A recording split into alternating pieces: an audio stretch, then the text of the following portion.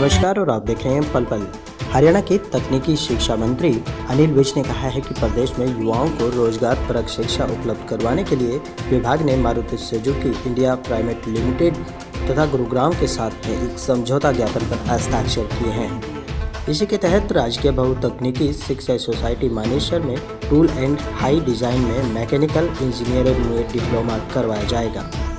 तकनीकी शिक्षा मंत्री की उपस्थिति में इस संबंध में तकनीकी शिक्षा विभाग के महानिदेशक अजीत बालाजी जोशी एवं मारुति सुजुकी इंडिया लिमिटेड के गुरुग्राम के कार्यकारी उपाध्यक्ष मनोज अग्रवाल ने समझौता ज्ञापन पर हस्ताक्षर किए।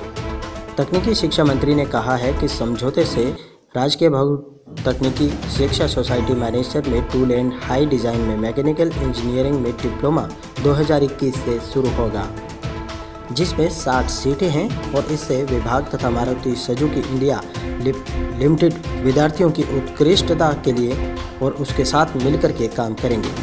वहीं विद्यार्थियों को प्रशिक्षण एवं प्लेसमेंट की सुविधा प्रदान करने के लिए मारुति पूरा सहयोग भी करेगा। मारुति आधुनिक मशीनरी और उपकरणों की सहायता से डिप्लोमा के संदर्भ में प्रशिक्षण प्रदान करेगा। इससे बहुत सारे रोजगार के अवसर अवश्य मिलेंगे। इसी के साथ आप देख रहे हैं पल पल की विशेष रिपोर्ट।